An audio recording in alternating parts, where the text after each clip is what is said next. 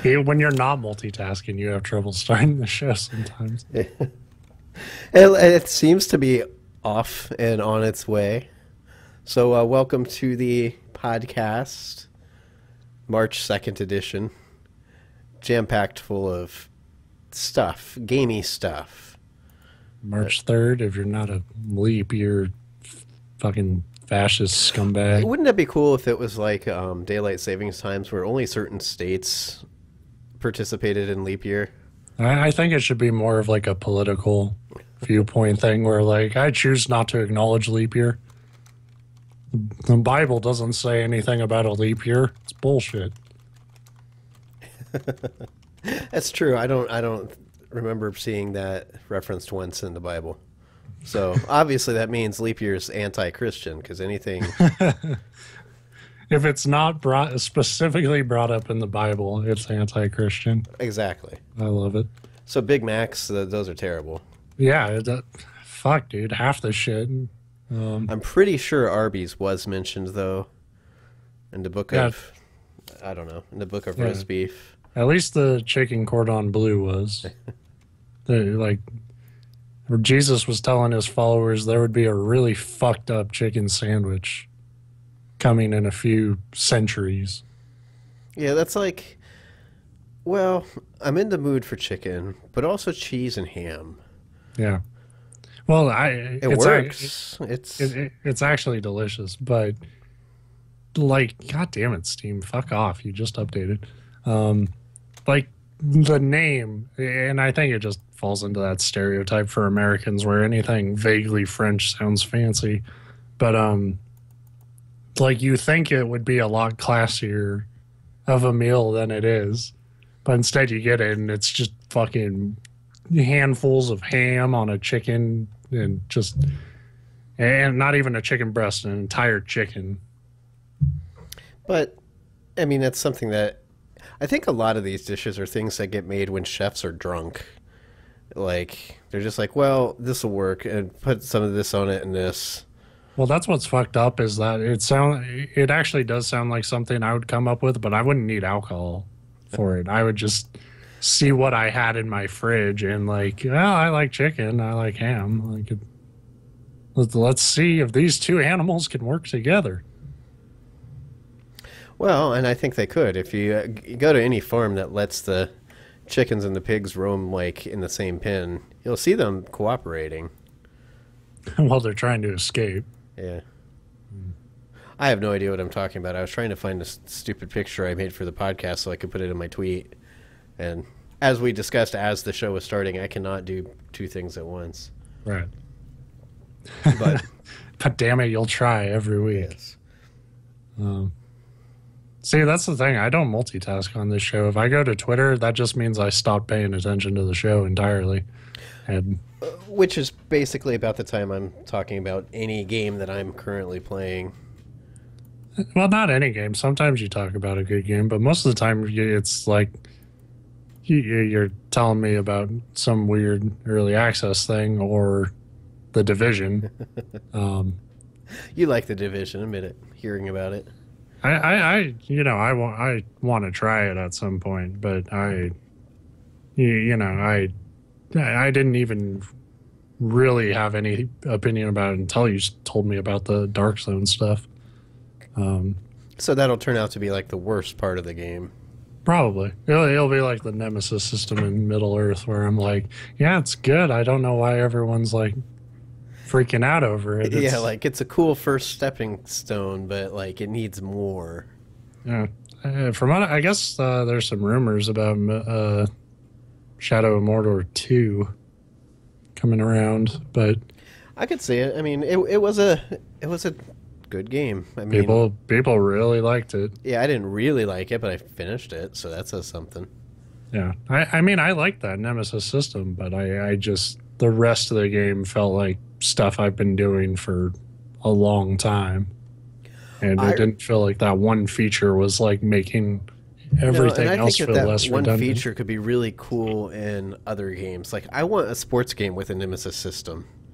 Like, you get that though, like where athletes, like you start to like develop that one guy that's always trash talking about you or Yeah, whatever. like I feel like you don't need to make that a system because that's just in other games as it is, and it doesn't make it explicit. Like, hell, fucking Mario Kart, hell, any Mario game, multiplayer Mario game, Peach will fuck you up. And for me, it's always Peach. Like I don't know why. Like in NBA, I have like I'm still playing my career mode in that I have like certain guys like teams I have to play that I'm like fuck I'm gonna have to guard him. That's And what I mean. If they like specifically made it so like in that game, like say you like dunk over somebody and just like really embarrass them, like the next time you face off, maybe they're like chopping at your arms a little extra hard trying to injure you or something. well, it's like it's certain players who their goal doesn't seem to be so much to win the game, but to fuck up your stats specifically and just shut you down. And like, It's like yeah, your point guard scored 80 points this game, but you haven't done shit. Take that. and Moral victory. And for me, it's like it's never like the actual elite NBA players. Like it's not Steph Curry. Like I've had to guard Steph Curry in my game. Luckily, NBA 2K16 can't really match what that guy is actually doing in basketball now. Yeah, where he just takes 32-footer shots and like plans it and it goes That's in. the thing. The if they had made it the Steph Curry in-game play like Steph Curry is actually playing this year, everybody would be calling bullshit. Like this is the most cheap, unrealistic crap. Well, one of the developers was actually he talked specifically about Steph Curry, and he was saying how, like, yeah, we put in all these systems in play to encourage and discourage certain habits, and taking these sort of wild 3-pointers was something that like our game is not designed for you to be able to do, and yet Steph Curry he just does it, and it's incredible. And we have no way to really program that because it goes against every other system Right. we put in the game. Well, because it shouldn't happen, but It shouldn't happen, and it's amazing to watch. that's what's. I haven't really because I don't follow the NBA. I mean, I listen to it like the people talk about it on their sports radio shows, but I don't watch NBA much until like the playoffs, and even then it's not that much. But of course, Right. I saw a bunch of him last year when Cleveland played. When they faced off in the championship. And it would be ridiculous. You'd have like 2 or 3 guys with their hands in his face, and he'd be not like at the 3-point line, but like 2 paces behind it, and just be like, Yeah, he's always at like that middle logo between the center of the court and like the 3-point line. There will be another logo, and he'll be just hitting shots from there for fun. Basically, it's a spot on the court where if like you took those shots in like PYAA or even if you played for school, your coach, even if you made it, would like bench you for just taking the dumb shot. Like Right. And I imagine that's what's going to happen in high schools everywhere. Is a lot of pseudo stars are gonna be taking those shots and promptly getting sat the fuck down. Yes. But yeah, but it's because like that can't be programmed into NBA 2K. Like Steph Curry doesn't give me problems. It's always some like pretty good player right now, like Kemba Walker, who plays for the Hornets. He's a good player, but he fucks me up every time I have to guard him because like the AI just sort of latches onto like, oh, this guy has trouble defending, and once a big guy screens him, and it's like, but I don't have trouble. Like it punishes me for it. But if I get screened by a bigger guy, the guy who is guarding that bigger guy is supposed to switch, and that player is not doing that. Well, so you need to call him out in the post-game press conference. Be like, well, apparently my team hates me, so I must be doing that every halftime. But so the guy will get a free layup, and then it like punishes my teammate grade, saying it was a defensive breakdown on my end. It's like, what the fuck can I do? I just got flatlined by like a 250-pounder. well, maybe you're supposed to call out the switch. There's a button press that you're missing. Probably, Like but I'm not learning anything I'm pretty else. sure that the few NBA games I have seen this year, like when players get screamed, I can hear them yelling triangle, triangle. Try. Yeah, I'm not learning any more button presses. There's a lot more mechanics in that game that I could be using, I think, but I just had my first like 50-point game, so I think I'm good. Um, I see. So you're diva status already. Your coach is yeah, like you're yeah, playing really well, but there's a few things you're like, fuck you. I got 50 points. yeah. I'm set. I'm I'm gonna good. restructure my deal, or I'm gonna go be a star for a great team like the fucking shit. Who's a terrible team? The I Magic. Yeah, I'm gonna be the lead guy on the Magic. there you go. So I'm just so used to just like reflexively saying Cleveland, but that's the one sport where that's not true. Yeah. No, they Uh, won't. I bet you they probably won't win it this year either. If Golden State doesn't win it again this year, that's a crime the way they've been playing. But It's not, well, it's not a crime. It would be a colossal choke. yeah, Um, like I don't see any team who can beat them, but I'm sure people didn't come here for sports radio. yeah, especially from two guys that barely know sports. Like, I know a thing or two. yeah, You know, stats don't tell the whole story. All right, and I know what is the rest of that story. I admittedly earlier when I said, "Oh," and then your point guard does it, it was because point guard's like the only position I know in basketball. Like, Yeah, yeah, I actually I follow basketball quite a bit, so I know because you're I'm the pretty. sad little man. You know, I mean, I need sports to distract me from my horrible job where I scan candy for scan dirty candy bars that have been there for since I've been hired.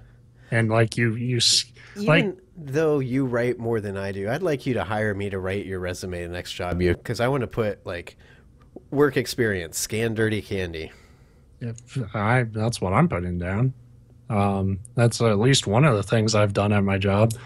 And it's so like I can't like I don't think I could buy like candy just like at a store anymore, like by the registers. Because like once you like I scan all this candy where I work, and once you're done, like your hands are just fucking black because you've just touched all this shit, and it's like my god. Yeah, one of the most horrifying parts of my job is when somebody wants to like shake your hand afterwards. It's like I really don't want to touch you. it, That's the every only redeeming part of my job is I shake everyone's hand who I can to punish them punish for them shopping here. and there's the people we get most of our people pay in cash just because the area that we're in. And like I love people walk in and they're like, "Oh, hi, how are you?" They're like, "Oh, I've been sick for the last 3 weeks," and then they like lick their hands. They're like, "Oh, here's my payment," and it's like, you tell you what, you keep it. I'll cover you this month because I'm not They're touching just that. counting their money, like licking their Yeah, finger every time. Yeah, yeah, that's fucking gross. yeah. Fucking gross. I'd like to think that I'm pretty self-aware when I'm sick like that of like how gross it is and kind of keep it to myself. But I Yeah. guess I kind of understand the idea that if I'm this sick and suffering, everybody else should too. The world should burn. Right. No, I've like so many people I've worked with have a. They're always like, "Well, I don't understand. If I'm sick, I come in anyway," and I'm always like, "Well, don't." Yeah. So I don't want to get fucking sick, and if I do get sick, I'm not coming in.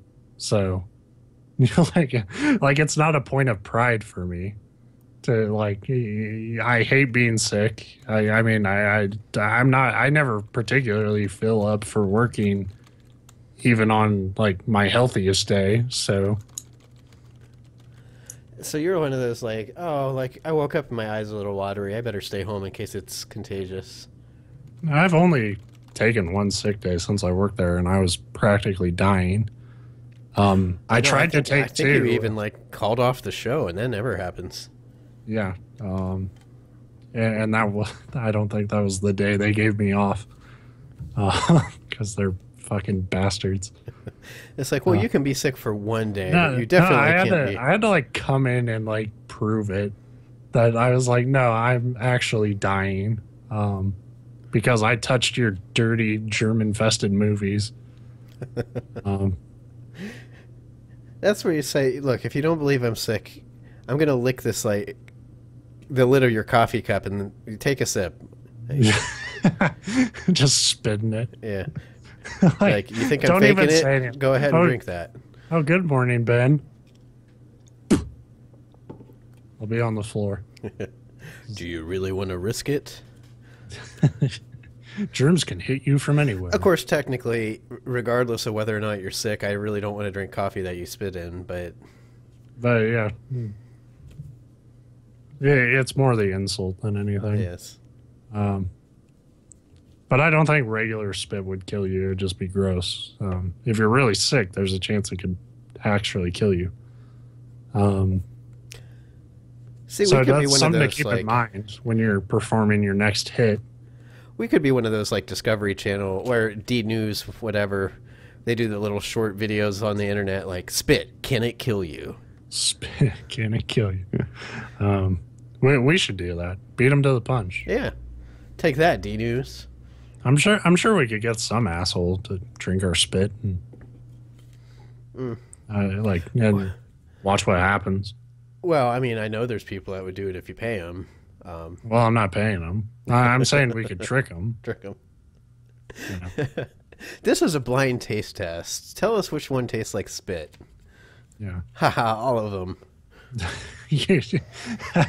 That's like, how fucked up would that be? Like, there's always those commercials for like sodas and shit where it's like, here, just take a drink from these random cups, and we're just like, at the end of it, it's all fucking spit, dude. You just been drinking spit, you idiot. Why are you drinking random crap?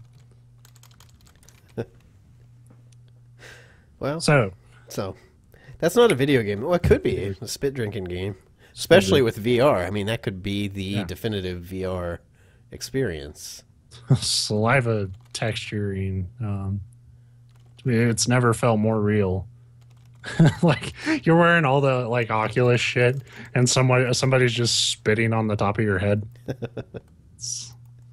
That's the thing. future. VR will never take off until it can actually spit in your face. Like, that will be the defining moment of technology. That'd be fucking hilarious to me. Like, you're at like E3 at one of their displays, and there's a point in the game where a character does spit at you, and like at that point, one of the developers just makes sure he times it to like spit in your face. Wouldn't it? Oh, real. Now I can see the the call for that, because a lot of these places will just like bring in random people like Derek to work their booths, and I can see the call like, we're looking for 8 very well, like, very good spitters. You know, we need official booth spitters.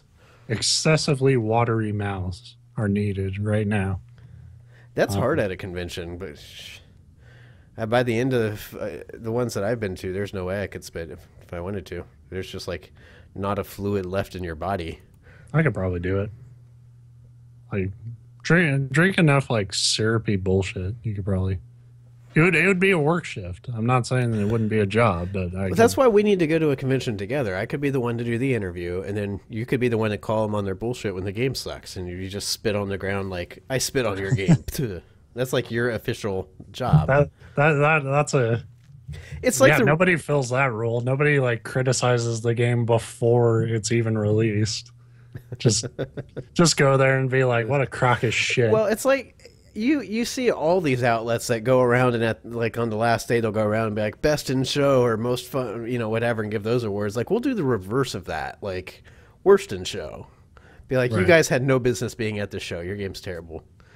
And then we'd be the ones famous for getting punched in the face by a developer on YouTube. I mean, views are views. It doesn't matter if they're good views or bad views, right? Like, I just see this like getting out of control though. Like, not just even just like an ass kicking. Like, I'll insult like some small Japanese studio that's like funded by Yakuza and like fucking just get cut to ribbons and just say they cut the brakes on your car, but you're typically using city transportation out there, so you'd kill a whole bus. Yeah, I don't have a car, so yeah. So they'd just take out the whole bus, because that's Yakuza. They don't care. Yeah, they don't give a fuck if you insult. They probably make the Yakuza games. Now that I think about it, um, how else would those games know so much? Um, Yeah, especially about that, like the inner workings of the hostess club. right? God, That's such a weird that is mechanic. so fucking like cringy. Like I was just like, that really shut down the whole game for me.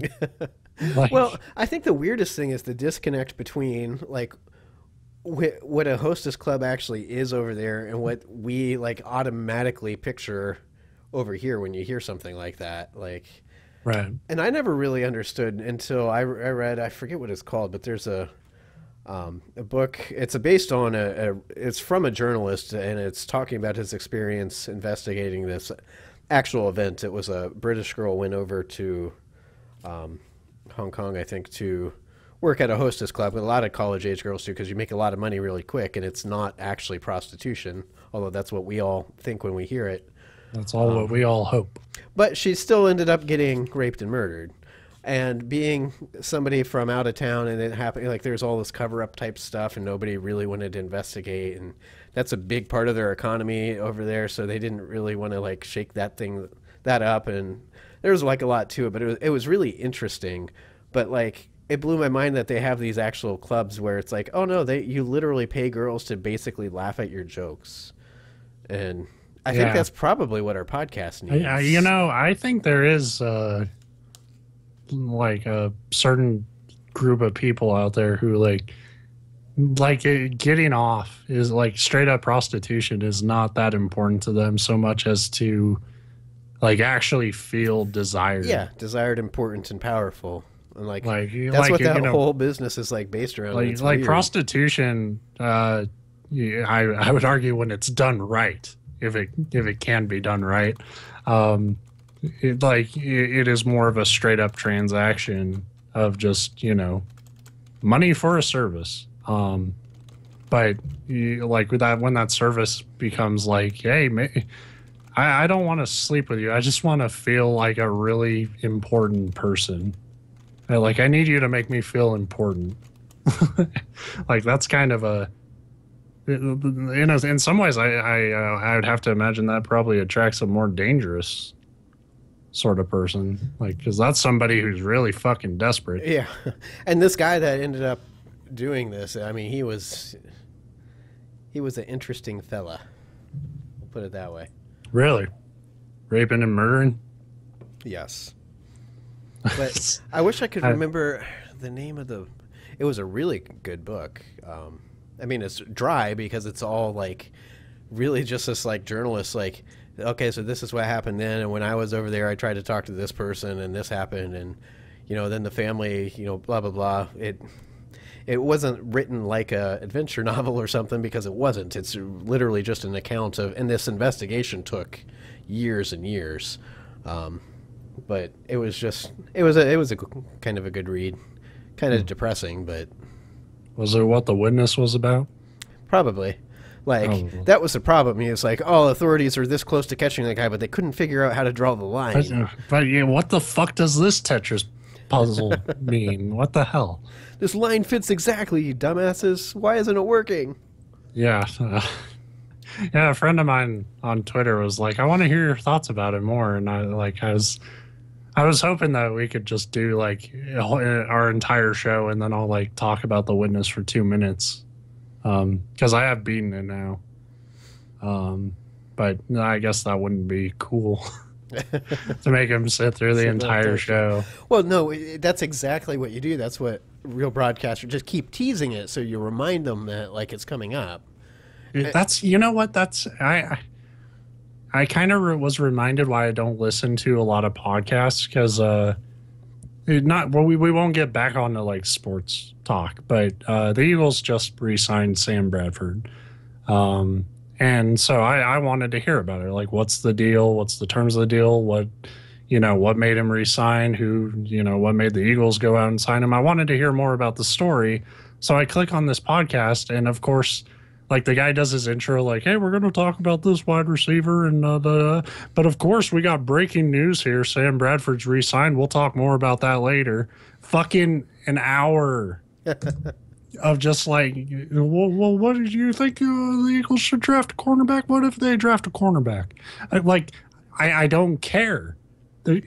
You're you're the official podcast of the team. Like, get to the goddamn content.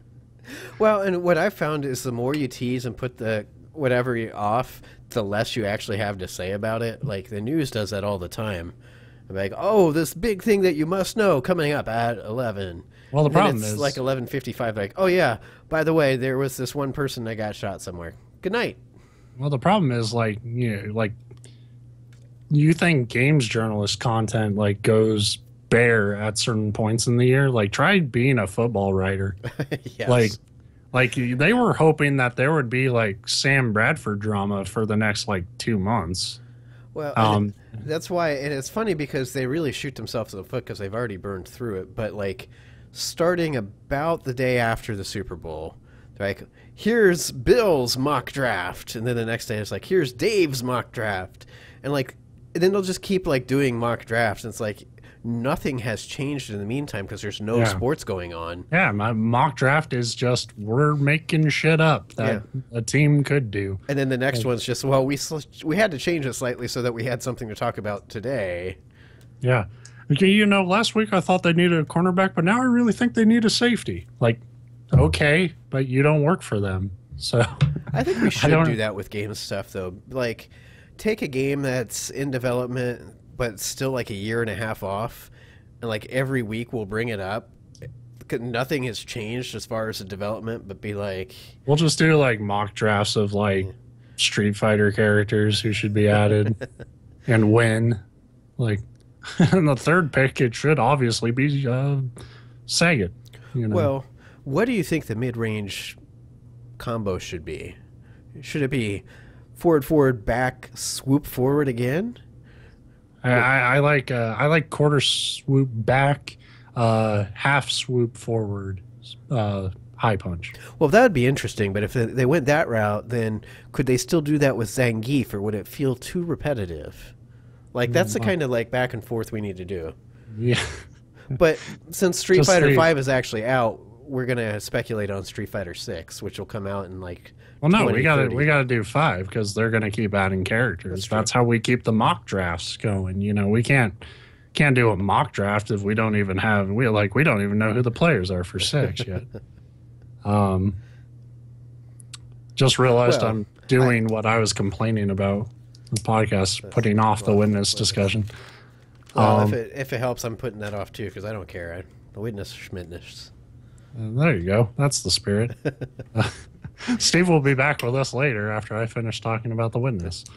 So I finished the main game, and I kind of last week I was in kind of a bad place with it, because I was getting to really frustrating areas that I thought like the game was either not being clear what it wanted me to do, or what it wanted me to do just seemed so fucking horribly tedious that I didn't want to do it. I didn't want to go through the process of getting the solution because it's a pain in the ass. Since then, I do have to say the game really turned around. By the time I beat it, I would say 85 to 90% of the puzzles I think are pretty well designed. The way it plays with perspective is really smart. Overall, I would say The Witness is possibly the smartest puzzle game I've played. And in some ways, it's to its own detriment a little bit because it's too smart.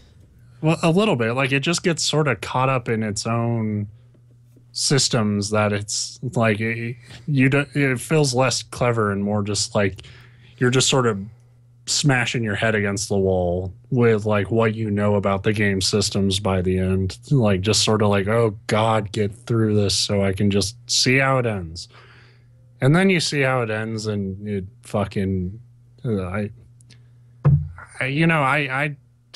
kind of torn if I should spoil it or not, but it's not really much of an ending.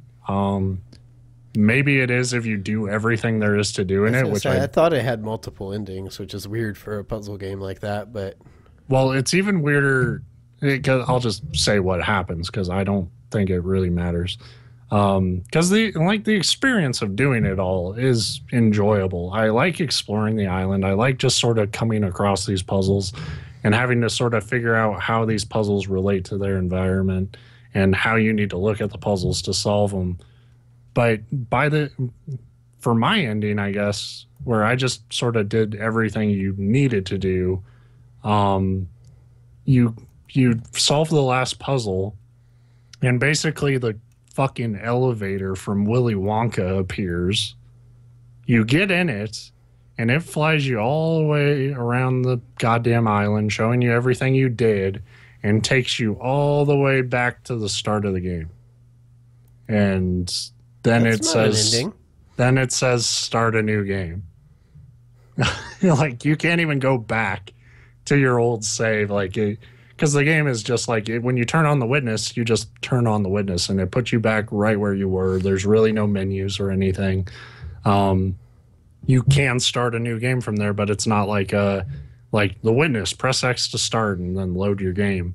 Um, and so like and I wasn't that mad about that because I was like I really didn't want to keep playing the witness after that point. Like I was sort of just like, yeah, I'll go back and I'll do that side stuff another time. Like I was gonna put it off a little bit, but it was something I planned to go back to eventually. Just wanted a little break.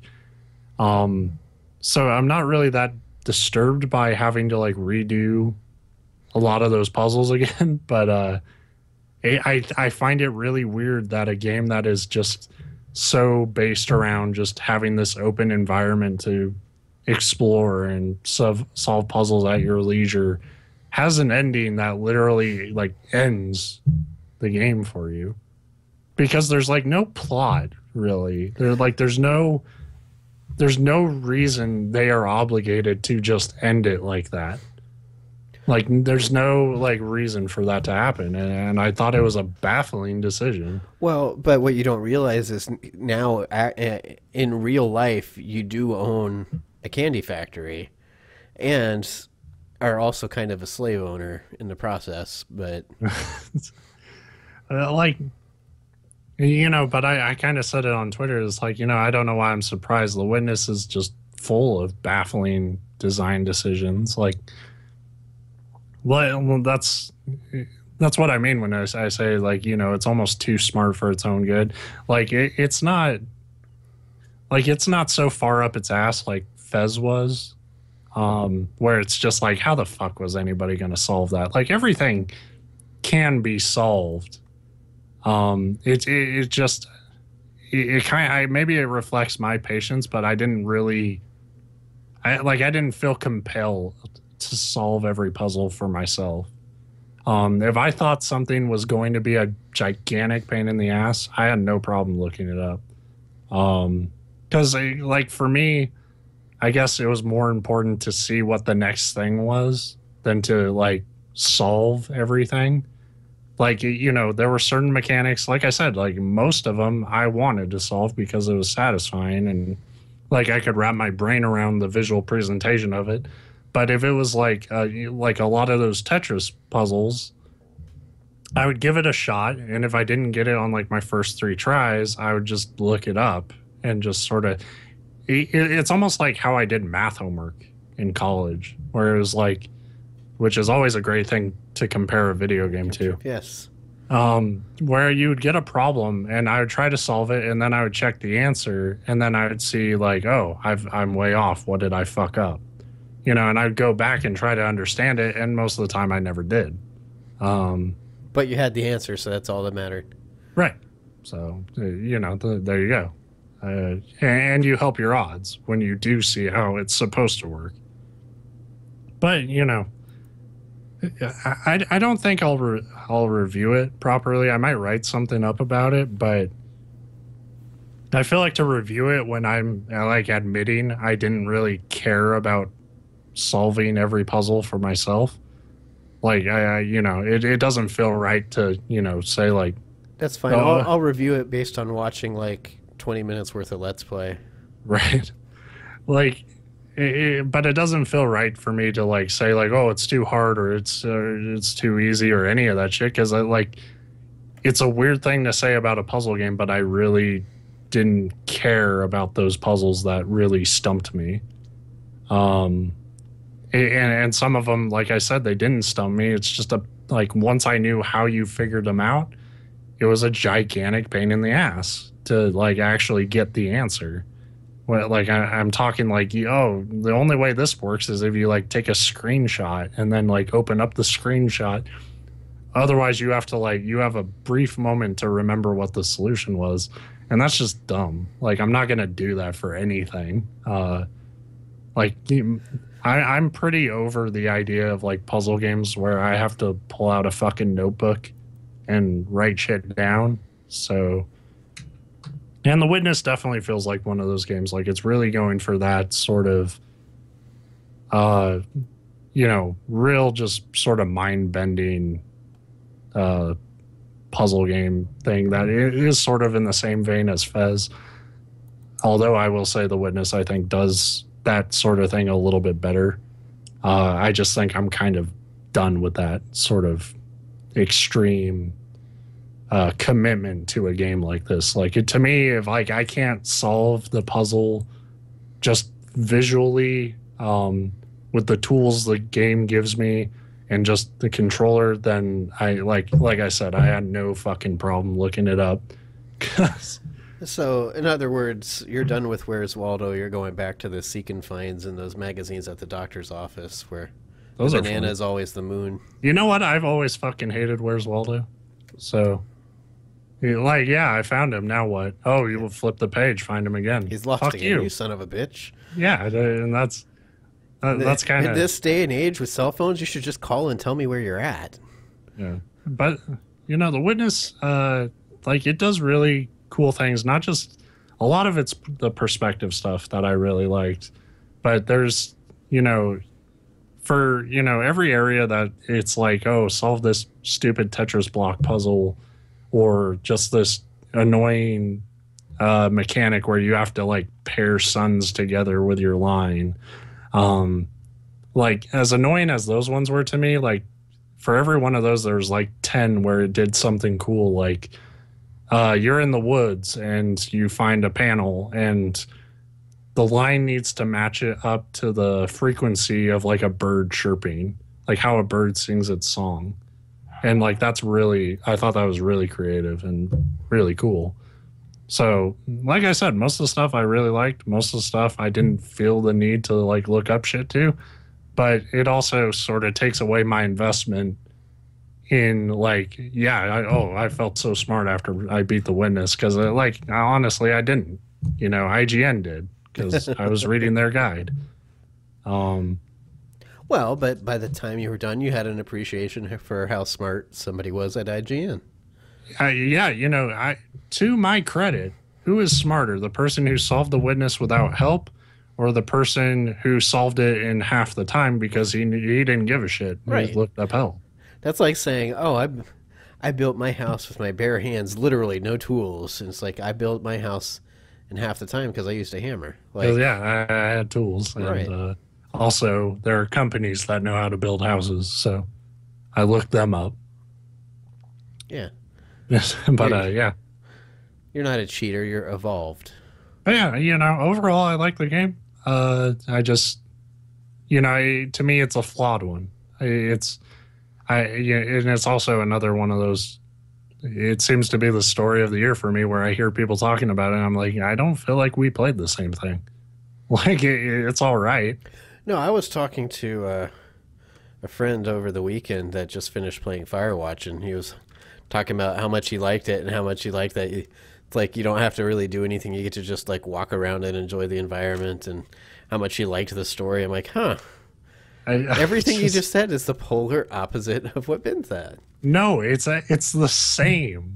He's saying the same thing I am, but his reaction to it isn't. Well, my reaction is, well, yeah, and it's fucking boring. Right. And his reaction and the reaction of a lot of people is, yeah, I walked around and did nothing. It was awesome.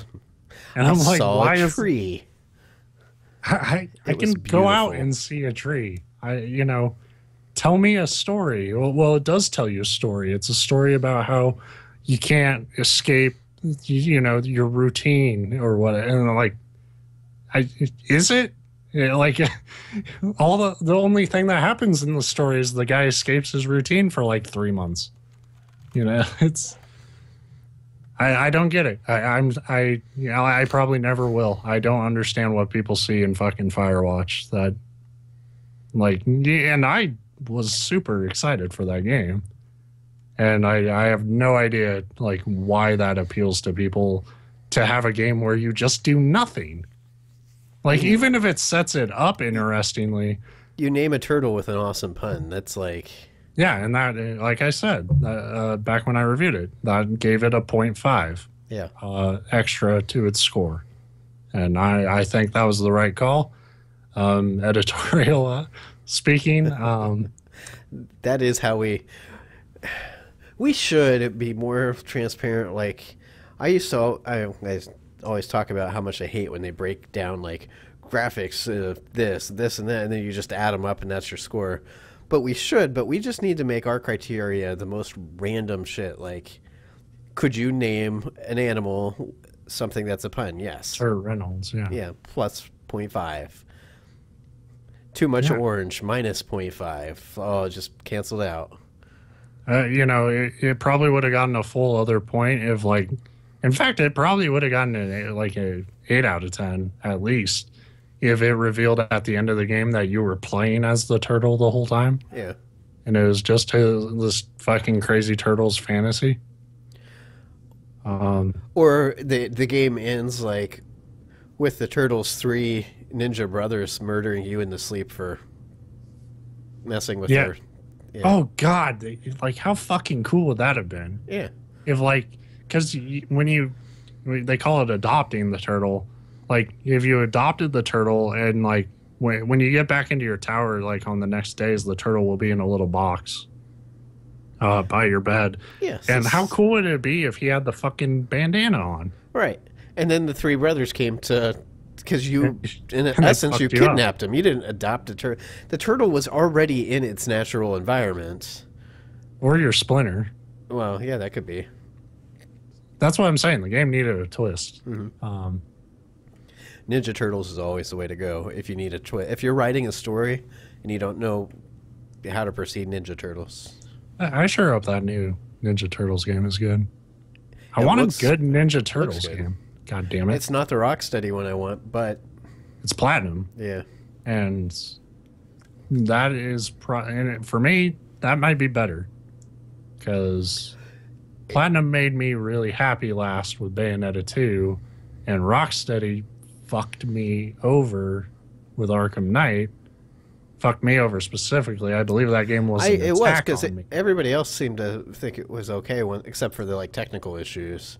Because they're insane. But once again, I'm the only sane one he left. Well, it's because every single one of these developers, when they're making their game, you go through your phase where you design the basic concept and you flesh out like control and graphics and quality assurance. Well, there's also a Ben phase where they say, what can we do to specifically piss off Ben that nobody else will notice? Yeah, and that's a long list. You could fill that out with a fucking toilet paper roll and run out of room. In fact, people, if you want more reasons to hate Ben, that's why most games get delayed. They're good to go, but they have to figure out how to alter them slightly so that Ben... That actually makes me happy. Like, I was, everybody else is like, fuck, Uncharted 4 got delayed again, and I'm like, great, I don't want to spend any more money. And I will play that game when it comes out, but the longer you can put it off, the better. Sounded like there were some rumors today that the new Mass Effect game's going to be delayed, and I'm like, I didn't know it even really had a target. Like, I haven't heard crap about it. Like, well, they said it was being pushed in 2017, and I could have swore I read that already like a month ago. I didn't know it was expected this year, because we haven't, other than like the name, do we know really anything about it? Like, yeah, well, I mean, they put out that really brief teaser, right? The Uncharted one is funny, though, to me, because they just, like, released that trailer where they got busted for having Black Flag art I didn't hear about that. You didn't hear about that? Like, there's so they released a trailer, and the original trailer had there's it's like Nathan Drake, I think, talking to somebody, and they're in like a study sort of room, and like above a fire is a picture, like a painting of a boat on a beach, and that, I guess, was concept art for Black Flag. Like, they just removed one of, like, the character. Okay. And people and then like the Assassin's Creed people were like, "What the fuck? That was our art," and obviously they have nothing to do with Uncharted, right? And so like Naughty Dog was like completely caught off guard, and like, well, you know we didn't vet that completely. Yeah, if it was, because that sounds like it was just background, texture, and so that tells you one of their texture artists is like, fuck, I don't feel like drawing a boat. Well, one of the theories was that like maybe it was like sort of an independent artist who was just grabbing a random thing from his portfolio, but still should have made sure you were getting original artwork. Yeah, that's one of the fun things when you're an artist. If you have something in your portfolio that you did for another company, it's no longer yours. Like, you get credit for it, but you can't just go around reusing it. Well, no, but I removed the character, so now it's a new piece. My guess is that they do what I always do when I need a graphic for something, and you just go Google boat on beach. Yeah. So they might not have even removed the character. That could have been somebody on the internet did, and then they turned around and like stole the Google image from somebody else. That it's like, so they took down the trailer, replaced it with a new one without the artwork. But I suspect they probably have to go back into the game, and double check everything and make sure that. I wish that they would have fixed it, and the next time they re-released the trailer, it was the boat from the Simpsons wall that's like behind their couch. Yeah, that would be pretty funny. Like, well, damn it. Tell us which boat we can Google and use then. You telling me we have to draw everything ourselves? Yeah, it's my... Like, the picture is like my Fear and Loathing in Las Vegas picture that I have up on my wall. It's just some freaky-ass Ralph Steadman drawing. Like, no, that's original work. It's hard making games. And that's... supposed to be like sarcastic, but not. It is. It's very hard to make games. It is hard making games. But technically, if your job is a texture artist, you need to probably art some texture. Well, that's what's frustrating to me is like, how the fuck did you not get like one fucking guy in all of Naughty Dog to just paint you a boat on a beach? Like, why was that? Like, why'd you have to go looking for that? Like you have artists, just fucking pay them, and now I'm hoping that like 80% of the cutscenes in that game are just stolen from other things. So like at some point they're going to be running to get on a boat, and somebody will be like, "Where's your boat?" And then it'll cut to Forrest Gump. That's my boat. They just like replaced Nathan Drake randomly in certain shots with like Master Chief. And... well, it's like fine, if we're going to call him out on that, how about in Assassin's Creed 2 when you meet that character and he says, "It's me, Mario." Be like, "You stole that." Well, they did, and they should be charged. Nintendo is probably up in arms about that, even though that's definitely falls within parody, like fair use. Dude, Nintendo doesn't like Let's Plays. They'll fucking... They're not going to settle for that. I'm just gonna like randomly throughout our podcast start going do do do do do do. Nintendo thinks they own all of Italy at this point. Oh, they probably do. Probably. So, yeah, that got delayed to May. Only a couple of weeks, which is why I think like it has to be something like that where they're they're just not sure. Wasn't it delayed into April just like 2 weeks ago or something, or like a month ago? Like I thought it was just recently. Yeah. Delayed. It's weird to have a second delay like within a couple weeks of your first delay. Yeah, I didn't even catch like the April one. Like I still thought it was coming out in March, and then like, oh, it's coming out in May now. And I guess it was supposed to come out in April a couple weeks ago.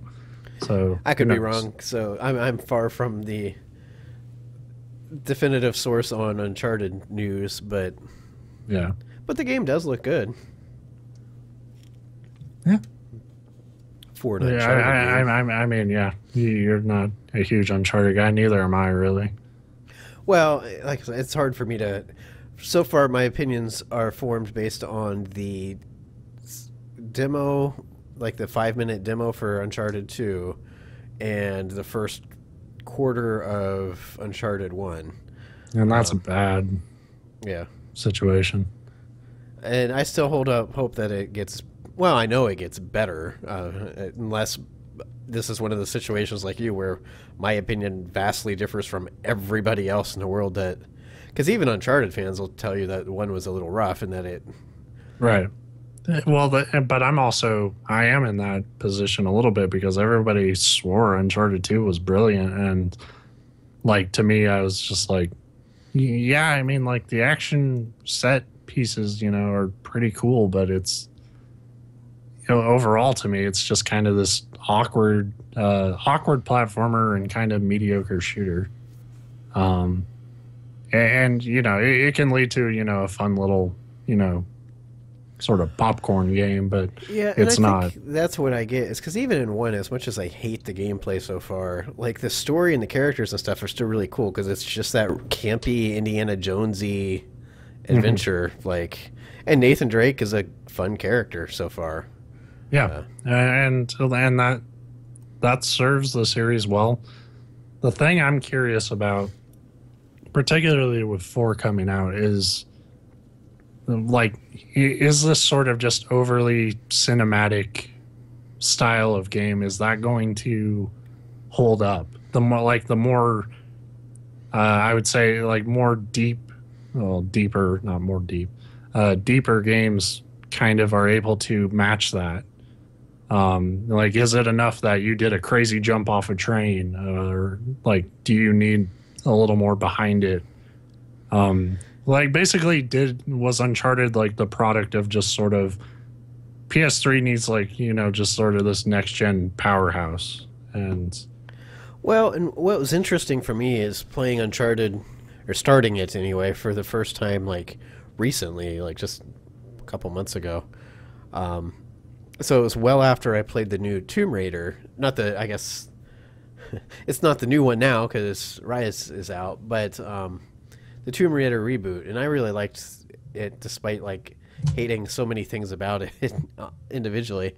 But going back and playing Uncharted, it was immediately obvious. Like, I'm playing this, like, wow, I can really see where Tomb Raider got a lot of its, like, Uncharted obviously got its inspirations from games like the original Tomb Raiders, and then those kind of had lost their way, and then Uncharted comes along and does what it did, and then the Tomb Raider reboot, like, you can see some really like strong influences there.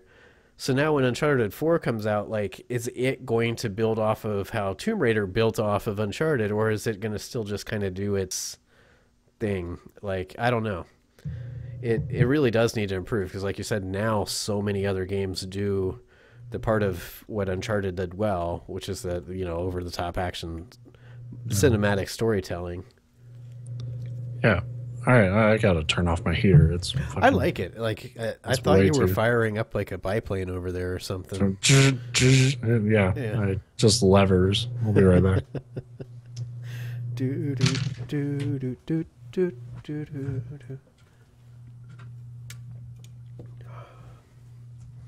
Awkward silence is a lot easier to edit out.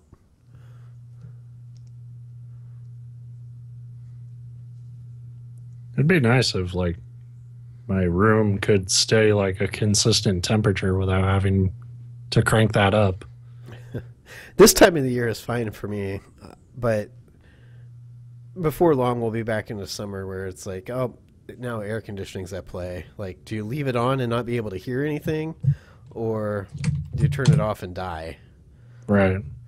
Some of our best shows, and by best I mean worst, were ones that I remember back when we were still just doing the audio podcast, and not even live, just recording and editing it, and like in the dead of summer where we were both, you could tell, like, just fucking miserable. yeah, it's 1,000 degrees and you don't want to do anything. Yeah.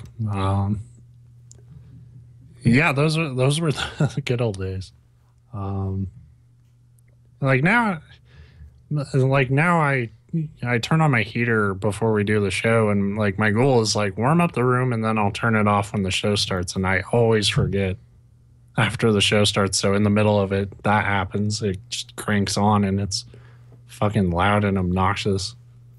That was one of the interesting things, though, about I had talked about how the Division, when you're in the dark zone, your microphone's just always on, even if you have push to talk set, unless obviously you mute your microphone. But you'll come across players that are playing. As one guy, I swear he was playing from like a bus depot because it was just like, brrr, like some V8 engine he's sitting on top of while playing the game. Yeah. In actuality, he probably just had one of those like ridiculous computers that like, Or fucking just a bad microphone then. that too. Or maybe that's how he breathes. Like he's on some kind of mechanical breathing apparatus. Darth Vader in the Dark Zone. Sounds like a comic book. I tried when the open beta came around a couple weeks ago. I was trying to get enough people that wanted to get together and just like roam the streets as a barbershop quartet. I wish I was like in that beta just to snuff you out. That's the problem. Is like that would be the best way to get everybody to open fire on you. Yeah, oh yeah, I would delight in it. That would be all I would do in the game is just wait for you and 3 Nimrods to start singing. But if you were all really like good at improv, you could like continue your song, but like start working in things like take the flank and like. Well, yeah, you would be like singing your song, but I would be like sniping and just like humming along with you as I like take you out one by one. I want to play that game, but I feel like I'd be doing myself a disservice to play it on the console because I've just heard the game looks so good on PC. Yeah. But on the PC, you worry about getting it and it not running well. Well, you worry about that on the console now too. Yeah, that's true. That's why that's the fun thing is like it really does go like. There's no reason to be proud of any particular platform anymore because all the problems are now just they're shared. There's no logic anymore to it. It's like, well, the PC will always look better. Well, not necessarily if it's a crappy port. Well, the console will make sure it runs well. Not necessarily if it's a crappy port. Nothing ensures it. And that was the problem I had. Like I thought I'd have some stuff to talk. Well, I mean, I got stuff to talk about, but some new games to talk about. I was able to get an alpha key for the calling, and I don't know if you've heard about that. Calling like CULL, not calling like on the phone. It's like multiplayer deathmatch. Like basically, they take like the Hunger Games idea where it's like kill or be killed, and make it a video game, but a very brutal one. And they had a alpha weekend last weekend, and I got a key for that. But I could not get the damn game to run. It would do the splash screen and the logo, and then as soon as it would go to load the menu, my video drivers would crash. And one of my biggest pet peeves, the game's website is just the Steam forums, like the Steam page. Like they don't have a website. Yeah. And I think the only thing worse to me than having your Steam page be your official website is having a Facebook page be your official website, because neither of those things are those are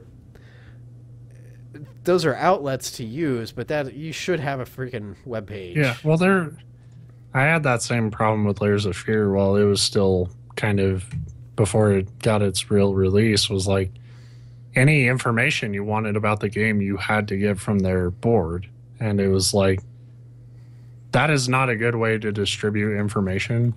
When's the game coming out? What are you adding to it? What's this update do? Like you would have to read it through there, and it's like Steam is good for telling you about a game and like buying a game, right?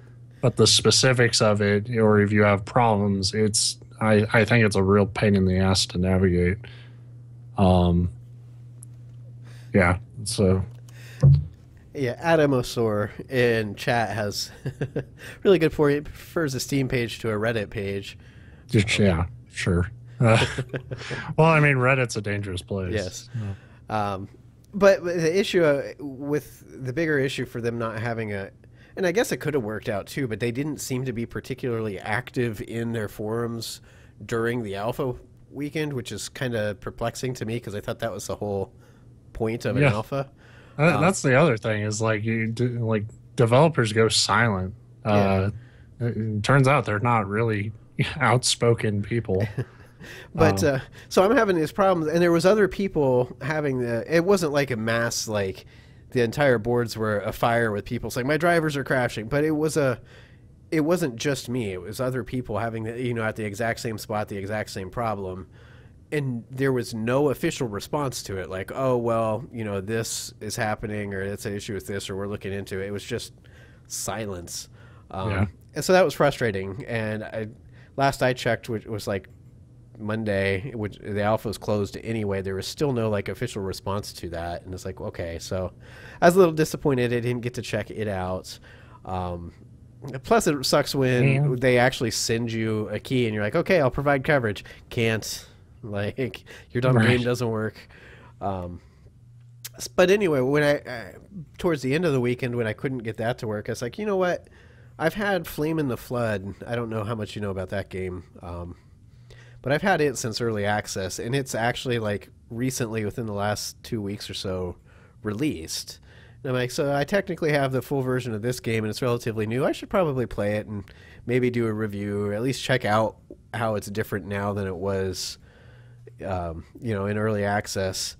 And of course there's some kind of bug with the full release version where when I load it up, I start out getting about 3 frames a second, and then it just steadily gets worse, like to the point where it's like, oh, there's a minute in between like screen updates. And I checked into that, and that's a known issue that they're working on, but that's frustrating because it ran fine in the early access. I hope that's a known issue. It would be a bad sign of like, this is how it's supposed to be. I don't know what the fuck you're all bitching about. Well, what I mean when I say known, that's the fun part of the world of PC gaming is you never know if it's just your particular like system or if it's something wrong with the game. And in this case, it seems to be something wrong with the game. It doesn't affect everybody, of course. That's got to be the worst feeling in the world, where you're like, all right, our game's done. This is it. This is the real release. And then like you put it out there and like, yeah, it's fucking broke. Yeah. And like it's especially said, it ran perfectly fine for me in early access. It's like, okay, so now that we've had time to iron everything out, here you go. It's like, I can't run it now. What did you do? So yeah, I didn't play any. I ended up, that meant I just spent the whole entire weekend playing Rocket League again. But Snowday's back in like the actual menu. I read that from you. That's good. Yeah. Except it's right where it belongs. And now I can see what they were doing. They're geniuses, because before I was playing nothing but Snowday. I was like, fuck anything with the bouncing ball because that's too hard. And when they took it away, it forced me to go back and play the regular Rocket League, and I got better at it. And so now that Snowday is back, I play it, but I kind of go back and forth between like actual Rocket League and then the Snowday mod. So yeah. And I think it's on the 8th. You can get the Batmobile for Rocket League, which will make it the best game ever. Oh God! Because it wasn't enough to ruin one game. The fucking car has to come back for another one. But this would be a game where it's fun to drive the Batmobile, and you got to consider that not only will the game then have the Batmobile, but it also has the Back to the Future DeLorean. It'll probably control like floaty crap, like it did in Arkham Knight. So the Batmobile needs to be stopped. I hope the Batmobile has a special feature where you can hit the eject button and shoot Batman up in the air to knock balls down when they're like, because I suck at the rocket jumping stuff and timing, but if I could fire Batman at the ball, that would work. That's the only thing about the Superman versus Batman trailer that intrigues me, is the fact that Superman doesn't have to move out of the way of the Batmobile. He just lets it hit him and then fucking spins out and hits a wall. And like, man, fuck that car. Yeah. Fucking dumbass, stupid ass car. That movie looks terrible.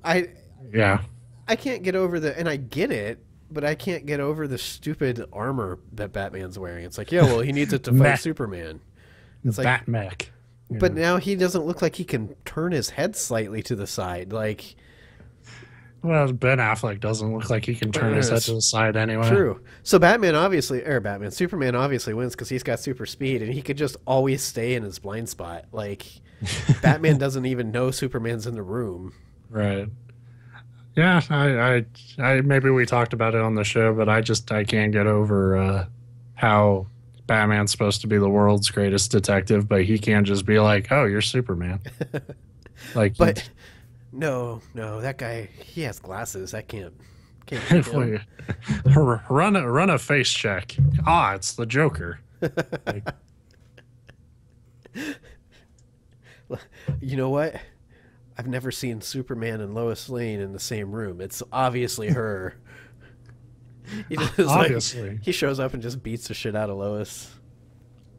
And Lex Luthor. Am I the only one that had no idea Wonder Woman had anything to do with this movie until like the last possible second? Like, no, if you followed it, they announced that pretty early on. But it was kind of one of those things like, is she just going to show up at the end, or like how much of a role is she going to have? She'll throw the lasso of truth around both of them and be like, now, boys, how do you really feel? I was telling a coworker today, like, I don't like fucking super aliens, like, because they're too powerful. Like, to me, I need like my superhero. Predator? I like the Predator. He's not a superhero though. But he's super, and he's an alien. He's not super.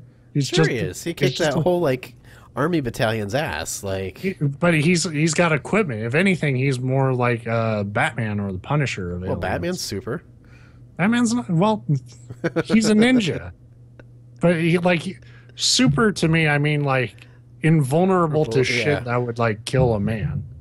And Wonder Woman and Batman are all kind of that. And really, DC just has shitty heroes. Yeah, Superman's like the biggest bullshit hero in the world because they've just added so many like really convenient powers to him too. Like, yeah, and it's not like, I get it, you needed to start somewhere with superheroes, but he's just not interesting now because like really this is how fucked up people are, but we like to see heroes who can get fucking wrecked. Well, because it's at least identifiable. Like, Superman's like, oh, he's the Man of Steel. Nothing can hurt him except this rock. Oh, by the way, he also has ice breath. Oh, and laser eyes. Oh, yeah, and he flies, too. Right. Oh, and he can also... It's like, stop adding stuff. He quit. God damn it. He's, like, basically invulnerable and flies. That was all he needed. Like... Yeah, that was the one thing I thought was interesting about Injustice is they made him the bad guy. Well, kind of. That game's weird because there's like timelines, but one Superman is the bad guy, which is probably the one that got audited by the IRS, and he's like, "Fuck, I need to destroy all human institutions." Sorry, Superman, you can't write off 25 cents every time you change in a phone booth. Fuck, I'm immortal. I can do whatever I want. So off superheroes, I did finish up the first batch of Dark Souls DLC in my random ass streams. This one was called like Crown of the Sunken King. I think that was the first one that came out, and it sucked. Like overall. Yeah, I remember the first one coming out and people not liking it too much. I thought the second one they liked a lot more. Yeah, and I'm about to jump into that. Now, are you finished with the main story, or is this like Bloodborne where it kind of comes in? You kind of have to do it along your playthrough, but you do get something in the main game for doing it. And I got further into Dark Souls 2 quicker than I thought I was. So I'm literally like outside the last two boss fights, which is they're kind of chained together. So I'm right outside the final boss basically. And so I said, fuck it, I'll go do the DLC. I might as well. I have this version of the game. But the first one just takes you into like this underground cavern ruins thing where everything is fucking gray. So already starting off on a good note. Because that's the thing about Dark Souls is like, even though it's like dark and it's kind of this gritty sort of fantasy world. Like visually, it's not uninteresting. Yeah, it was one of the first things I noticed when you like started playing through the game was like, wow, this like it still has this foreboding atmosphere, but like, hey, look, there's color. Yeah, well, I mean, you'll go to these like medieval fortresses and stuff, and it's all, it's familiar settings, but then like you go down a floor or something, like, oh my god, I'm in a giant spider web, um, which is obviously my favorite part of that Yes. game. But this one, it's pretty much these ruins. There's some interesting enemy types in there. Like there was these ghost knights who have like just these twin giant long swords, and when you attack them, you can't fucking do any real damage to them. I tried to fight one and I died. And it was just kind of this like maybe I'm not supposed to be here, like, but that shouldn't be the case. I'm like level 150. I should be able to fight anything. Might not win, but I should be competent. And then I found out that like it was actually probably the highlight of one of my streams was like I just like, oh shit, I'm surrounded by them all, and I just run through hallways and I end up in this long ass room where all these ghosts, like their bodies are in tombs, and you have to like kill their bodies to sort of make them real. And so I figured that out.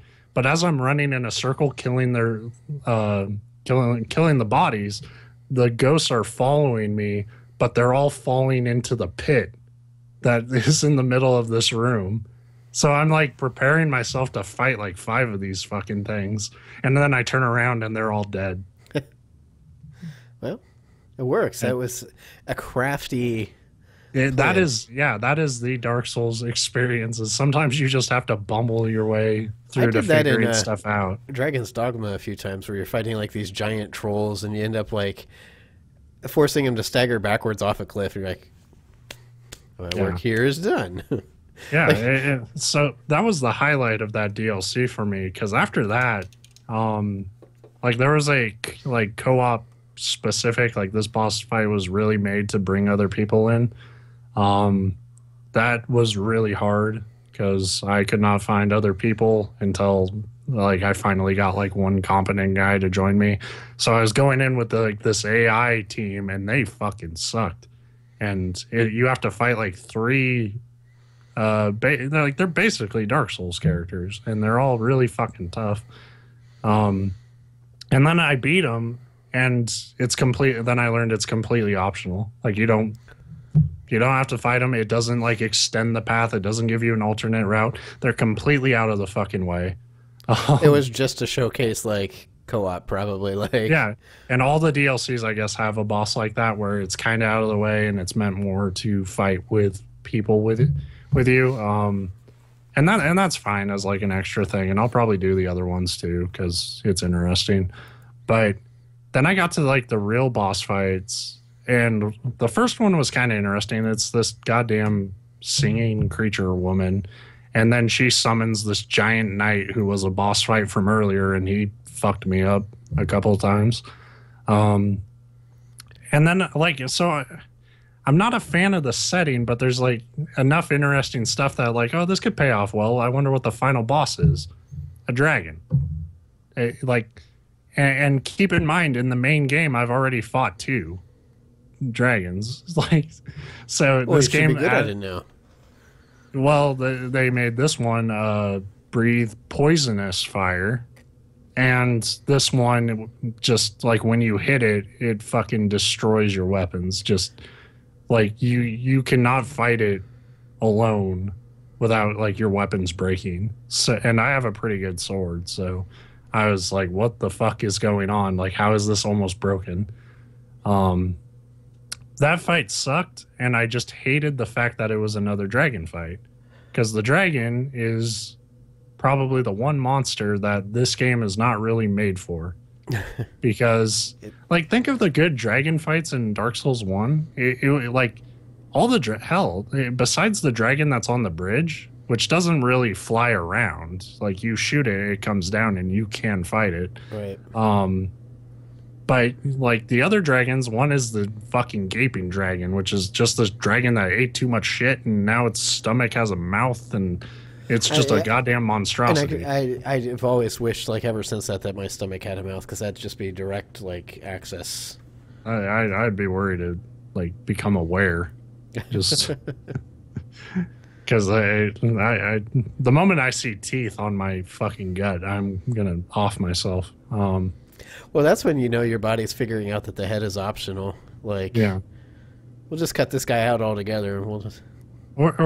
But the other one was like Seath, which was like this dragon who was like he drove himself fucking crazy trying to become a master of magic and knowledge and shit, and he's just covered in cursed crystals, and he covers you in them and fucks you up. And it's like these really interesting boss fights that even though these characters are dragons, like they're not dragon fights per se. And then this one, it's just a dragon flies around, and if he wants to, he'll never fucking come down, and the camera can't really look at him. And it got to the point, like it was really the first time in Dark Souls 2 where I was like, for a boss, I was like, I have no real strategy here except to summon guys, hope they distract him while I just shoot the asshole with arrows, because he's not going to stay on the ground long enough for me to hit him. So I was pretty bummed about that. Overall, I'm really liking Dark Souls 2, but that DLC was fucking bad. The trick is you were supposed to start talking about timeshares, and that would have put him to sleep. Then you could attack him. His name is Sin, like the slumbering dragon. See? So you're not wrong. I'm still kind of caught up on this whole poisonous fire. Like, does fire need to be... Like, how do you get poisoned by fire? Because for the poison part to hit you, you're already burning, which is plenty. Well, this time you get lit on fire, and then the game's like, you're toxic. And they're like, oh, great. Damn that toxic fire. Should I I guess it actually could be heal napalm. myself? Yeah. Should I heal myself, or should I just like let this kill me? Yeah, toxicity in those Souls games sucks. Yeah. Well, because you always have a limited thing that can cure it. So you kind of have to weigh, like, am I actually going to get him this time? And usually the answer is no. I remember in the first one, relatively, it was that same bridge that the dragon was you were talking about, but when you went underneath, there's like a little room right at the end that had like 3 of those fucking rats that are like the easiest thing in the world to kill, but if they bite you, yeah, it's like yeah, getting poisoned, especially in the beginning of that game, is just the fucking worst. Yeah, because like I've gone all this way and I killed this thing, but now I get to watch myself slowly die, and there's nothing I can do about it. Maybe I can make it back to that bonfire. Nope. And even if you do, you have to rest to heal, and then that respawns. You have to go kill everything again anyway. You might as well have died. Yeah. But except I guess you don't drop your souls. Yeah. But yeah, so I'll be tackling the next DLC shortly. Was it the Frozen King that was next? I was thinking. It's the Iron King, I think, the Lava World. And then after that, it's I want to say the Ivory King, which is the snow place. Yeah, I've heard better things about those ones, so hopefully that. But that means you're nearing the end. Yeah, I am, and that's what's fucked up. Is like that's why I'm doing this, because at first I was like, well, I just want to beat it before Dark Souls 3 comes out, and now I'm like, well, that'll be another month. So I got time for this DLC. Yeah, and I've just sort of accepted that I'm. You'll just go straight into from one to the other. Yeah, I don't really get burnt out on that type of game anymore. Which is crazy, because I get burnt out on it before I'm like halfway through them. You get burnt out on games that you're like 10 hours in, and it's like, hey, you're halfway there. Well, fuck that. And then other times, like I just finished Dragon's Dogma a couple weeks ago, and I think I put like 100 and some hours into that. Which is just baffling to me. Yeah, because it's like the most repetitive. I liked the game, but I mean, it doesn't get more interesting the later it goes. Yeah. But did you hear about No Man's Sky costing $60? Yeah, that was one of the things I wanted to talk about, because it was interesting. I think it surprised everybody. I didn't expect it to be a $60 release. Well, I didn't know. That's The only problem I have with that price is, and it's not even a problem necessarily, it's more caution, is I don't actually know what the hell they're doing. So I That don't know if it's going to be worth it or not. well, and the thing, if you missed the whole story, update on the Sony store kind of leaked that. It was funny because at first everybody's like, "It's $60 and it comes out this Thursday." I'm like, "It doesn't come out. I mean, No. it comes out in June, or is what the site says." And like, maybe they're gonna like ninja release it on you, but what it really is, a pre-order supposedly will open tomorrow. Yeah. And the price listed was $60, but of course we don't know. That could be like a um, $60 like special edition or collector's edition or something too. So maybe that's not the uh, like the actual base price, but it probably is. Eh, I understand being like disappointed by that. I was surprised by it. It makes me a lot more cautious because it's one of those games when they first announced it and they talked about what it's going to be. It's like, yeah, this sounds really cool. And as Adam Osor in the chat saying right now, it's the same thing I thought. It's like, well, for $60, they've shown very little actual gameplay. And to be Right. honest, what they have shown didn't really excite me. Yeah. It looked relatively boring. Like other than the whole like explore space and there's like almost an infinite number of planets to discover and explore. It's like, yeah, that sounds cool. But does that mean like an infinite number of planets to just like walk around and like point your scanner thing at things? Like Yeah. I And that's what I mean is like, I don't know what they're actually making. So that, I become less willing once you hit that $60 mark to like take a chance on a weird experiment.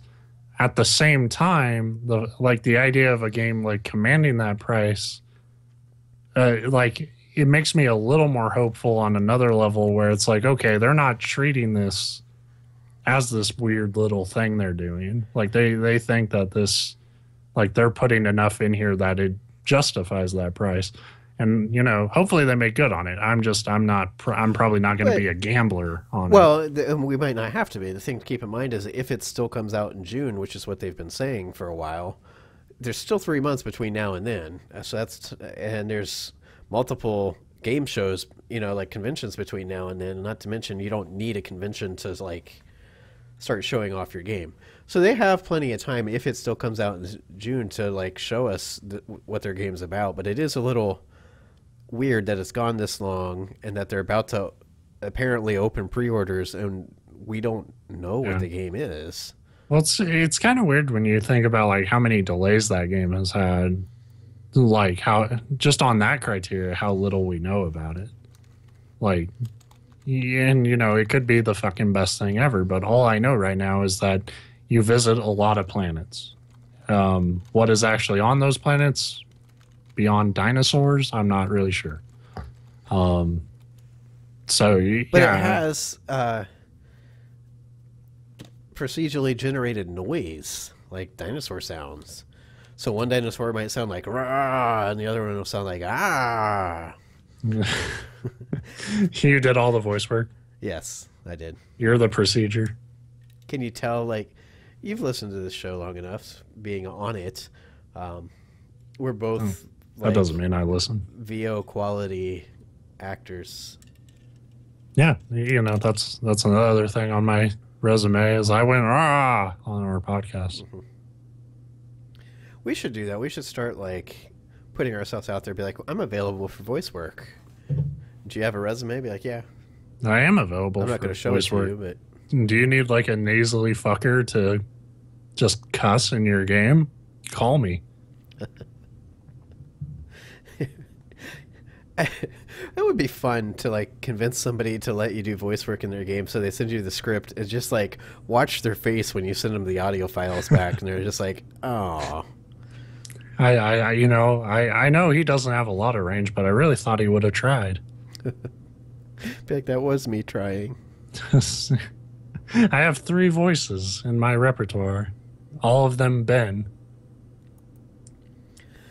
But yeah, so that what I didn't get with the announcement was like the amount of people that were like Well, I mean, I get it because it always fucking happens, but people just like flat out pissed off, like screaming and like threats and like oh blah blah blah. It's like, calm down. Like, if you're that mad that you're gonna have to pay $60 for this game, that means you wanted it badly enough that you'll probably pay $60 for it. Like, if the game it wasn't worth that much to you, you probably wouldn't care so much that it's going to be expensive because you'd be like, oh well, I just won't play it. Right. And it's weird though because people do always act like you're going to charge that much for it and I'm going to have to buy it. It's like, you don't have to do anything. Like, if you don't think it's worth the money, just don't play it. But Yeah. but No, I do completely understand like the reluctance there because I feel I've been as excited about that game when they announced it as anybody, and then since then not like getting any more from it, and then no the more price info point. except like, here's the money you will give us. Like, that is, yeah, you know, I understand caution. Like But I I'm not said, mad at them because if that's how much they think their game's worth, or if that's how much they need to recoup their development, like this whole idea that it's indie, so it shouldn't cost that much. I'm like, well, that doesn't mean shit. Like, right, you know, and we're seeing probably more so this year than any year, like just because it's like an indie studio working on something, the things those small studios are capable of making has grown substantially in scale.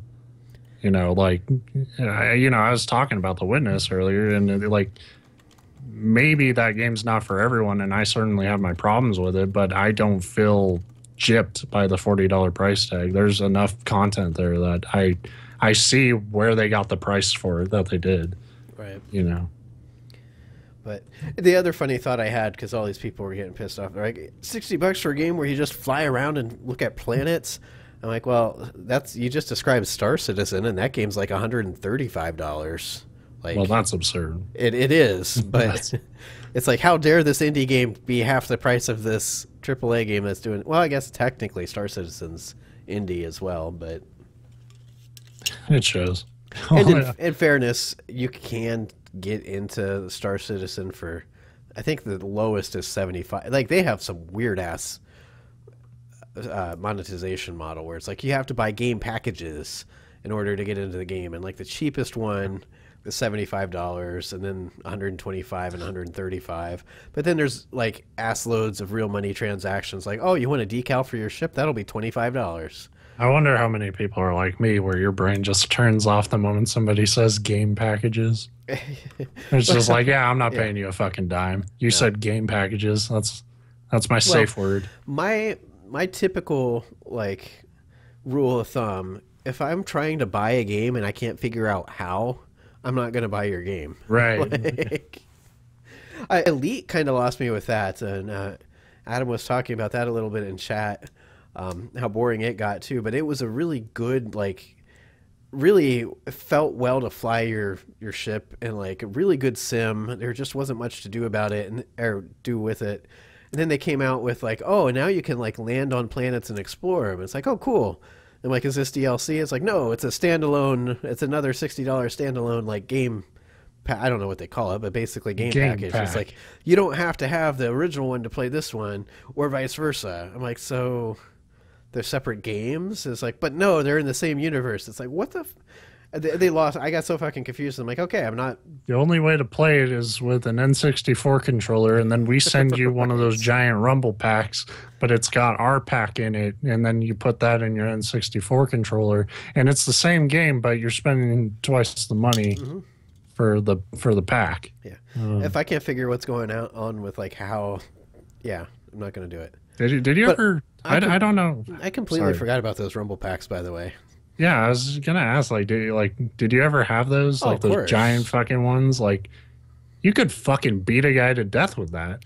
Like, it made your N64 controller so goddamn heavy. Yeah, and it looked like it was the same thing as like the Sega Genesis with like the 32X, where you're just like plugging shit into it, and it's just this horrible amalgamation of just crap. And going through all that, and specifically spending extra money to add a feature to your controller that I tend to turn off now. Like, I don't like it. I, Like I don't really need my controller to rumble because I don't mind rumble if it's like if it makes sense in like short bursts. I don't like when like I think a cutscene's happening and I set the controller down, and because I don't really care about the story in any right, particular game, like I just I'm doing my own thing and then on my fucking table right. and the goddamn controller falls off, and not a fan of that. Yeah. Well, see, the thing is, when I say I don't like, it's more like if it's on, I don't notice it. Like it's not like it's adding anything to the experience. Right. Oh, I don't I don't mind it. I've seen some subtle uses of it where like if a game's like stealth based or something, and or if there's just like a threat coming at your character and there's sort of a slight vibration because you like have to kind of feel something big coming. Yeah, I mean, I guess there's some really good applications for it. Just Like not. Shadow of the Colossus. Like I think that rumble really helps give those creatures a sense of scale. But sometimes like like the Metal Gear Solid thing with like Psycho Mantis, like it was cool at first, but like other games trying to take that idea of just so blatantly like put the controller on the ground and watch this, and then just, like yeah, okay. Now, short of the Rumble Pack, you have to admit with the Dreamcast, like it lasted about a year, but having well, that was the other thing with the Rumble Packs is a lot of times you had the like stupid little memory like save things as well. Sometimes they plugged into the console itself. Sometimes they were in the controllers. Right. But the Dreamcast, like, oh, we're gonna have this stupid like save cartridge, but it's also gonna have an LCD screen on it, and you can play games on them.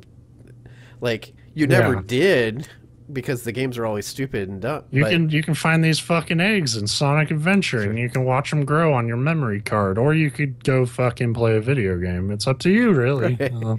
Whichever you want. Now, Yeah. if you play the games on the LCD, there's a chance you'll run the battery down and then lose all your save files. But that's not a big deal. Like I know people like the Dreamcast, but that fucking controller sucked. Yeah.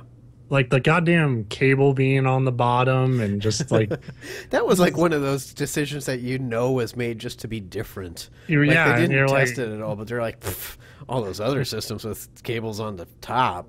and you're like, what the fuck? And like just how it felt, it felt like a shrunken down like Power Rangers robot, just jagged edges and like who came up with this? A madman. But it had Shenmue. It did have Shenmue. It had Soul Calibur. I loved Soul Calibur. It was like the first. Soul Calibur is a great fighter if you weren't a fan of him before playing it. Like it was the perfect game to like really get you into it because it made like you could do cool shit with very minimal skill. In fact, no skill at all. Crazy Taxi's best version was the Dreamcast one. Power Stone, I loved Power Stone. I liked Skies of Arcadia at the time. I didn't get to play that. I don't think that game would hold up anymore for me. Dino Crisis, I think I played on Dreamcast. And there was also some other... That was like also that generation where it's like, hey, Resident Evil is popular. Let's make 1,000 Resident Evil games, like all have that exact same camera and like control scheme that sucks. Right. But there was Carrier, I think. Yeah. It was like an early version of Dead Space. Yeah. But probably better because I don't like Dead Space. Dead Space is fucking great. It's the most scary thing ever. So many people that I follow or that follow me on Twitter, like if I say anything negative about Dead Space, they come out of the woodwork. Like I like the first one. Okay, it is what it is. Like it's not. I got sick of it. I guess it was more of a like the game could have been cool, but I hated how backtracky the design was. And I couldn't get over the fact that it's like, oh man, I'm this engineer that just like found myself in this weird ass terrible like situation. But there's also a military guy on the ship, but he keeps asking me to be the one like you like, need to do yeah, this. I've got all the machine guns and I'm military trained, but can you wander alone into this dark ship and turn the power on? It's but like, but you it turns do it. out all the engineer stuff is way better at killing these monsters than guns. Apparently, yeah. Because, well, they just fire bullets. You fire saw blades, and you have to dissect these fuckers. I'm curious how you're carrying around all these saw blades, let alone reloading the thing. Because of space, goddammit. Pay attention. If you're an engineer, you go into the pots, you go. So, yeah. But no, I'm not a fan of Dead Space. Like in it, I don't know. I think it's one of those. I'm probably overly harsh on it just because it didn't do what I think it should have done, like the way I would have designed it. Yeah. But well, I mean, it has a happy ending. Dead Space 3. Everyone loves that. Yeah, I like the first one. I heard the second one was really good. I never had a chance to play it. Never got it. I think the biggest thing that bothers me about it, we've talked about it before, was that instead of being one of these more subtle horror games, it was like we'll throw enemies at you every chance we get game. Right. So I think I'm just approached it always from the wrong headspace. Two, I played a little bit of the co-op demo, I think actually with Derek. And it's as a shooter, that was a little cooler, and the environments were really cool, but it just still wasn't what I wanted. And I think I will admit that part of it is it has to be a really special game in that horror genre to get me, because that genre is so daunting from a mental aspect. You got to build yourself up to it. Yeah. Like when I'm working and stress, come home after a stressful day at work. Time to unwind. Yeah. Get the shit scared out of me. Right. So, yeah, I mean that's a pretty big hurdle. Most games in that genre don't. Yeah, you have to be a very special brand of psychopath to, that was a long day. Honestly, fucking Dark Souls is the same thing. I was about to say, Dark Souls is definitely that same, and that's part of the reason why it was always so hard for me to keep progressing in that, is because you get home and you sit down, you pick up the controller, and then you just kind of go, ugh. Well, just wait. One day I'm going to fucking make you sit down and you're going to play it. You're going to play through it all. I probably next time the first one is on Steam sale, I'll grab it again, because it'll be the third time I have that damn game. But it goes on sale on Steam for $3 all the time. So yeah, it's always dirt cheap. Yeah, so I'm just kind of waiting for that again. Yeah. Well, we're kind of at our time. I wouldn't say time limit, but our time frame. Anything else? No. Twilight Princess HD comes out this week, so hopefully I can get a little time in with that, see if the changes made it better. Hopefully they did. The Division comes out one day before our next podcast, which means I probably won't get to play it because I'm very much banking on the servers, just not. Right. Yeah. That's the thing about it. So 2 weeks from now, we'll have conversations about the Division. But it's just been a weird start to the year, because every time a batch of big stuff comes out, it's okay, wow, that was weird, but we're through it. And it's oh, wait, no. Now this is coming out, and this, and... Yeah, and I can't formulate an opinion on the 3 things I played before because something didn't work. It's 2016 is a fucked up year, so be like me and just play Devil Daggers until it all figures itself out. I saw you playing that the other night when I was playing Rocket League. I lasted 134 seconds. Sweet. That's my top time. And I'm proud of it. Yeah, I got to play the game for 2 minutes. It's awesome. That sounds like an accomplishment from what I've heard, though. Yeah, I found the worm. I found the worm and the worm won. Now I wish you had said that before, because that would have been a great title for the show. You can put it on the audio archive. But, all right, well, you people in chat, thanks for stopping by. I hope you enjoyed the show. You can find us here every Wednesday at this time. And... Well, not this time, an hour and a half ago. Yeah, I was waiting for you to jump into the ending. I thought you were doing it this time. I can't take that. You're so good at it. I can't take that from you. Yeah, but I'm good at it. Go to Njoystic. Yeah. Check out our content, our written content at njoystic.com. You can find the official Twitter feed at Njoystic. can find Steve at Phaser3D. You can find me at BP Matlock. No dudes allowed. Ha ha. Ha. Ha. Ha.